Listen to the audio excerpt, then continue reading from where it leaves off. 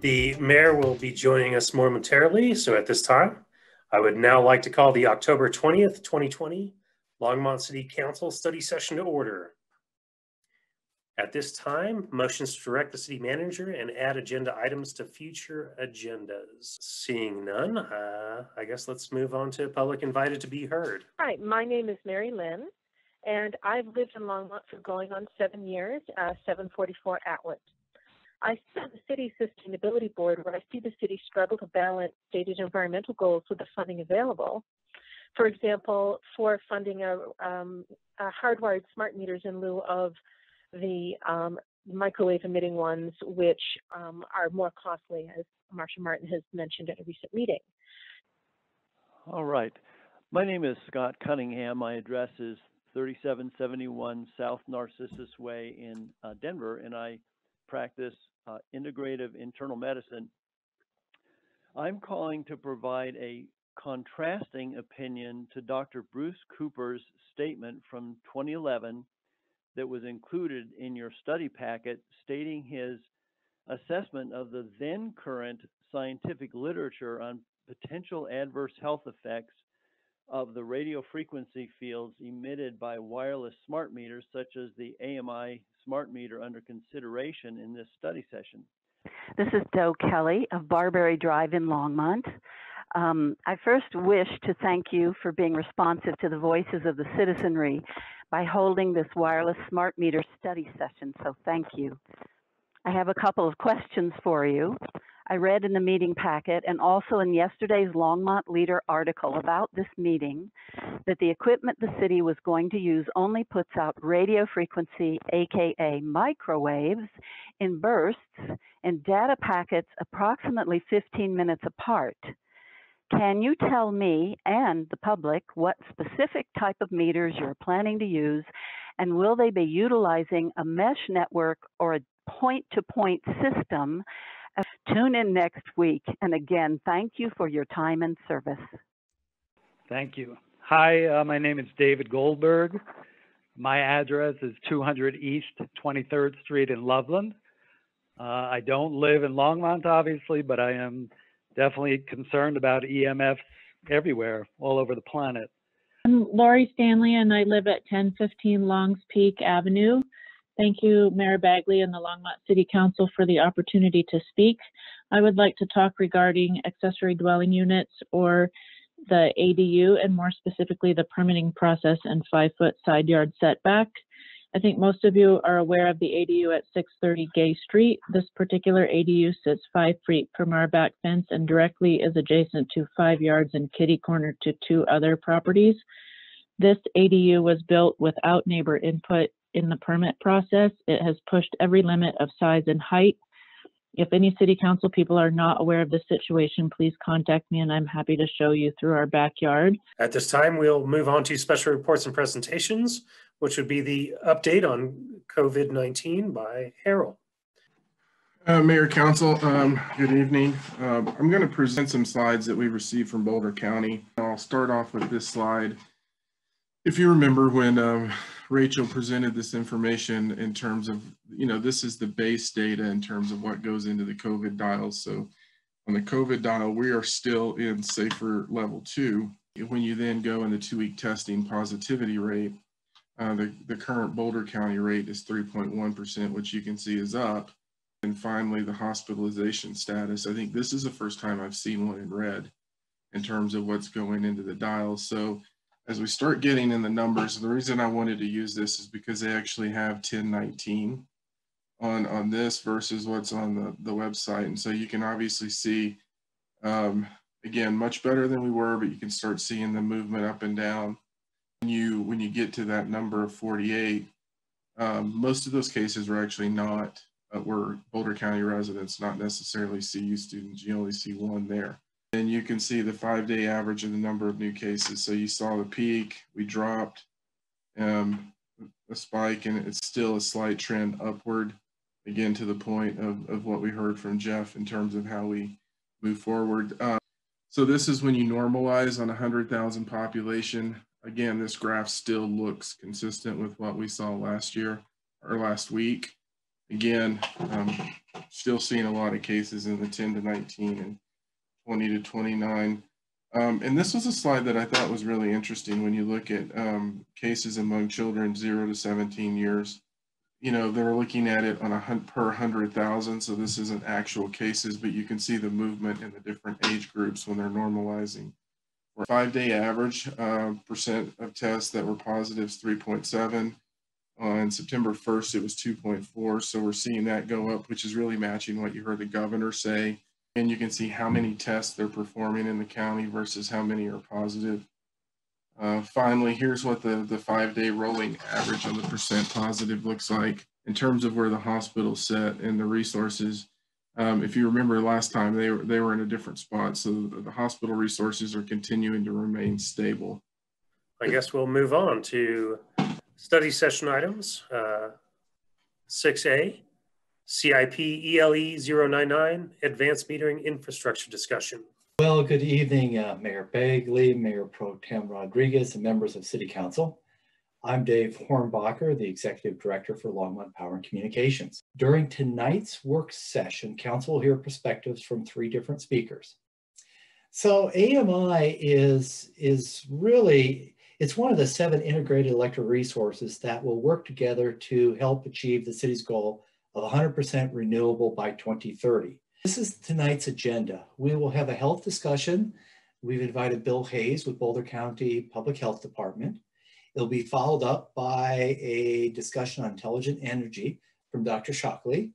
And then we will finish off the presentations with AMI State of the Industry with Rick Schmidt. Hello, everyone. Great. So Bill is the Air Quality Coordinator for Boulder County Public Health, where he has worked for the past 17 years. He has a bachelor's degree in mechanical engineering and a master's in environmental engineering and is a licensed professional engineer.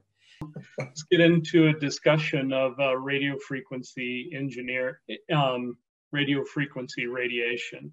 And so this graphic shows the frequency of radiation, which, as I said, you can kind of think of as the energy potential of the radiation. I really like this graphic because it shows the relative amount of radio frequency radiation that we receive from these various devices. Our next speaker is Dr. Tim Shockley. The title of my presentation is Intelligent Energy, Longmont's Energy Future. What I'd like to talk about is getting Longmont to 100%. The goal is getting to renewable, sustainable, and resilient energy, meeting the challenge of climate change. The items that were identified in your excellent Climate Action Task Force report in June identified on page 18 and 19 certain key technologies.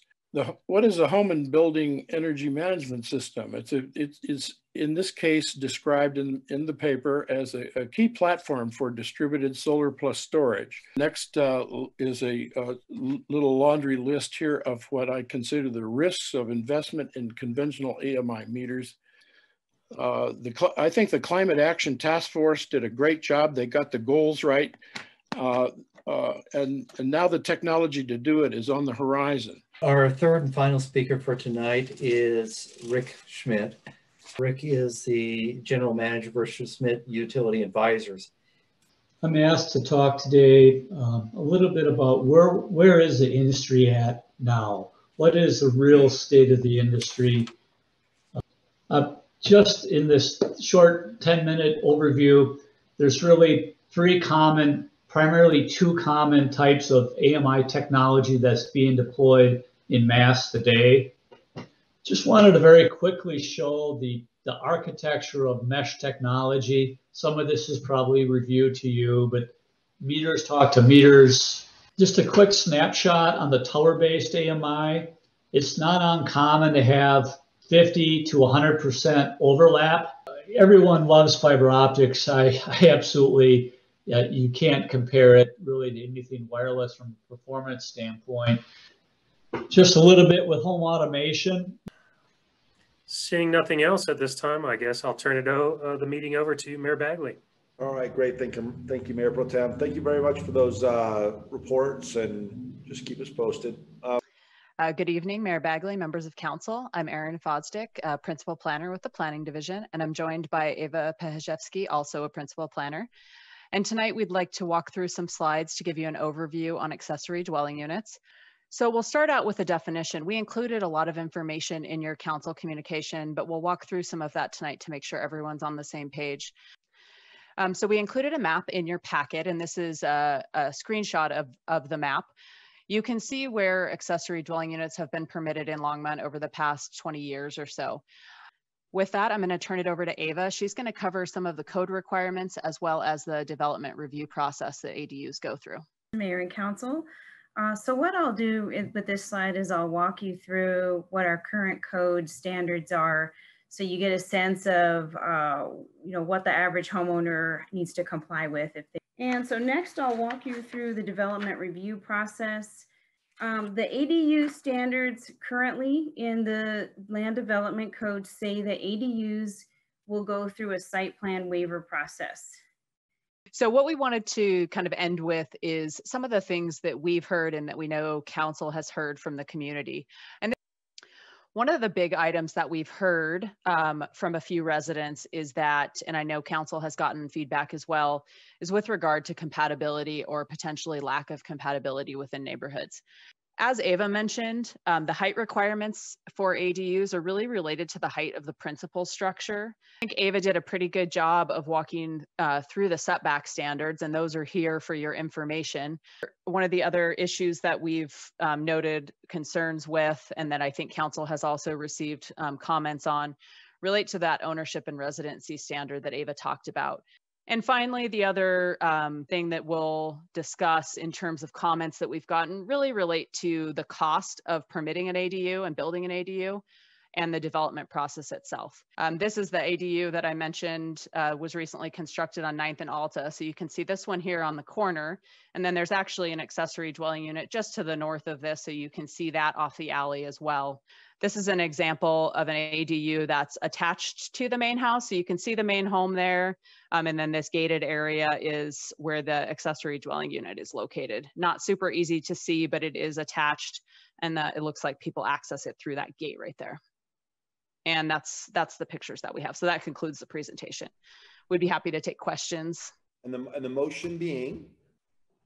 That staff should bring back the basics of a plan. I'll amend it that far, to see what the city could do with rental licensing.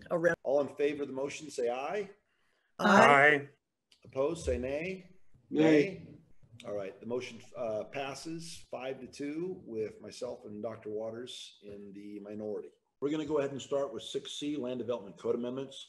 To let the council know that we would be sending this to our outside legal counsel for land use to make sure that that we are considering the same legal issues that we were looking at with the SES system. That might be our solution, just to move that we proceed with the ordinance and make sure that before the ordinance comes back, legal gets the opportunity to review those issues. Second. Yeah, that's a motion. So, all right, there's a motion on the floor directing staff to proceed with the drafting of the first ordinance with the caveat that they should run it by legal first before bringing it back. It's been seconded. If there's no further discussion or debate, all in favor say aye. Aye. Aye. Opposed, say nay. All right, the motion carries unanimously. All right, and then last but not least, let's go to the 2021 budget. We put this item on your agenda so that we could try to get any final direction on the budget before we present ordinances. What I would suggest at this late hour, and given what we're trying to do in anticipation of putting an ordinance together for next week, is that maybe you might direct the staff to take the $95,701 and add it to the council contingency for the 2021 budget so that you can give us direction at a later date when you have heard about all the needs. So moved. Second. It's been moved and seconded. All in favor say aye. Aye. Opposed say nay. All right, the motion carries. There you go, Jim. let's go on to mayor and council comments. Councilmember Peck. This message goes out to our public safety department, and I want to thank them for working tirelessly to keep Longmont safe. I think they're doing an incredible job, and I believe I express the sentiments of all of council when I say that we support you. Please feel free to let us know how we can better serve you as you serve our community. Thank you for everything you do. All right, the ayes have it. We are adjourned.